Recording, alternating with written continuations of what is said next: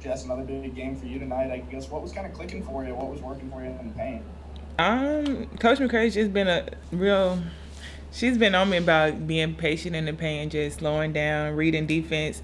So I feel like my teammates got me the ball a lot, so I just read the defense and did what they gave me. And just in terms of your game, I mean, where do you feel like you've progressed from like this time last year to now, and how much do you feel like you're able to kind of shoulder a little bit more of that offensive load, maybe? I think I've slowed down a lot more, and I feel like I'm not always depending on my fadeaway, so I feel like that's a plus. But I feel like I have to work on my free throws because I'm getting and ones, but I'm not finishing my free throws. Up next, we'll go to Joel Coleman.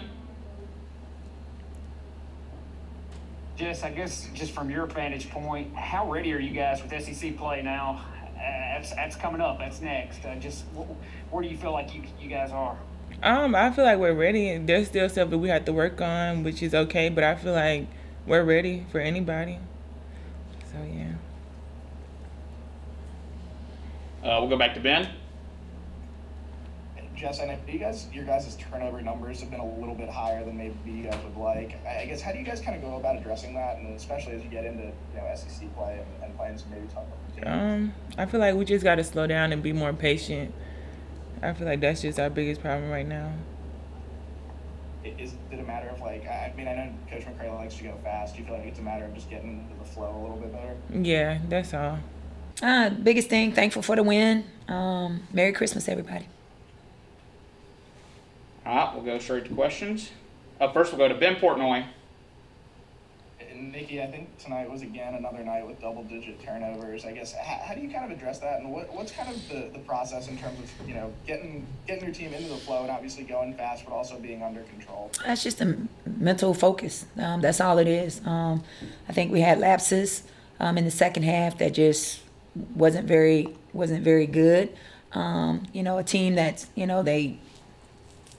they're small, but it wasn't anything that they did. It was just us. I mean, just a lack of focus and really taking care of the ball. That's all it was. You just got to get better at it. Up next, we'll go to Joel Coleman. Couple games in a row now, Nikki, where Jess just kind of played really well and kind of helped carry you guys a little bit. Just evaluating her game, just how important is it for her to do things like, I don't know if you can count on 29-15 every night, but just when she's like that, how big of a benefit is that for you guys? I think it just shows how dangerous we can be. Whatever game it was, they packed it in, and we shot the ball extremely well, from the three. This game, they kind of pressured us a little bit on the perimeter.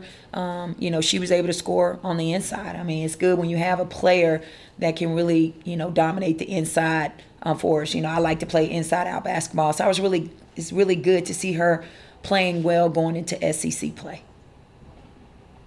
Up next, we'll go to Chris Bolton. Hey, Nikki, when we talked Friday and I asked you about what you want to see from your team going into conference play, you mentioned the defense. Do you think this kind of effort that you saw, especially in the second quarter, is what you want to see from your team? I thought I saw glimpses. The first quarter, we held them to 4 points one quarter. That was us. I thought Mingo did a really good job of defending, staying in the play, just really playing hard. We saw glimpses. We had a goal. We did not reach our goal. But we fouled entirely too much. That's one thing that I addressed with this team. We have got to stop fouling. And I know we have some personal things where we don't want our man to score and we want to pressure, but we have to pressure without fouling. And we fouled 20 times. And they were at the line, and we cannot have a team like this go to the free throw line. They were 22 for 24 from the free throw line. That's how they scored half of their points. Up next, we'll go to Ben Portnoy. Nikki, I know you guys aren't going to shoot the ball at the lights out like you did the other night, every night, but in terms of stepping off the bus and knocking down some shots, I think you guys were like 1 of 7 to start, or maybe 3 of 10 to start. What goes into maybe hitting a few more of those early shots and getting in a rhythm, in that first minute, 2-3 minutes, and getting going? I think the biggest thing that I've said is if you're missing 1 or 2, then do something different. We missed layups. Again, got good shots, but it's the layups that really sucks the energy out of you, and you're like, ugh. And then you start to lose your confidence personally. You just gotta see it go through the net, and you gotta forget about it and just move on to the next one. That's a personal thing. But I talked to our team about being efficient. I want players that are gonna make shots and make the shots that they take, consistently, and we didn't do that tonight. I mean, it wasn't so much them. I think it was a lack of focus on our part. And just in terms of that, as a quick follow-up, obviously you've got a young bunch for the most part. I mean, how much of this is kind of just a feeling out process, and how important are these non-conference games, to get you ready for SEC play now in a couple of weeks? I mean, I think it's good. It give us a chance to be able to see combinations and things like that, and who's going to be on the floor, what your bench is going to look like.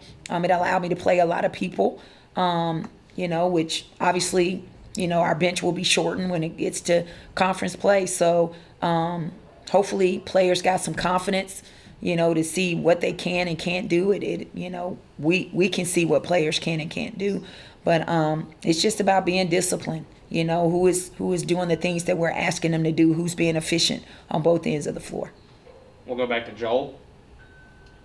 I guess it's one of those deals, Nikki, where ready or not, it's coming. But SEC play will be the next time you guys are on the list.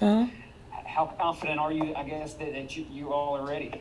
I think it's one day at a time. It's one practice at a time. That's us. I mean, there's some things that we have to continue to do and get better. I mean, if we defend and we rebound, I think we'll be in a position to win games, because, we're talented enough to do that. If we don't, we won't. We have to have the effort and the energy every possession. This league is very tough. It's very physical. And, you can't make a lot of mistakes. You got to take care of the basketball. All right, we'll wrap things up with Ben Portnoy. Nikki, you guys got another long layoff now. What's kind of the plan between now and starting conference play? And then I guess also is one more quick question, just is Zaria still on track to start up hopefully in January as well? Yeah, I think the plan is for us to decompress, go home, enjoy our families, still be safe, and come back, with the right mindset. That's what I talked to them about, coming back with a different mindset, heart's in the right place, first and foremost, and just being ready to compete, for 40 minutes, and then just having the right attitude. And then as far as Zaria, again, it's day to day with her. And, when we get to go and I get to go that says she's ready to go, we'll be ready to go with her. But it'll be good, hopefully, to have another body with some experience in SEC play.